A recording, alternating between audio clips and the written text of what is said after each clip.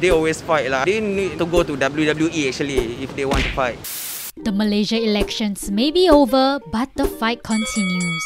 Although Anwar's PH won the most seats, they fell short of the magic number to win a simple majority, which is required to form the government. For the first time ever, Malaysia stuck with a hung parliament. PH and PN raced to win the support of other parties to make up 112 MPs.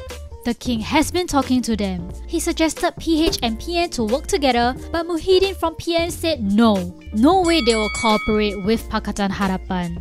The final decision has been delayed again and again. Now BN says they will support and take part in a unity government not led by Muhyiddin's PN, meaning they are willing to work with Anwar's PH. And finally, we have the outcome. Anwar has been elected as Malaysia's 10th Prime Minister.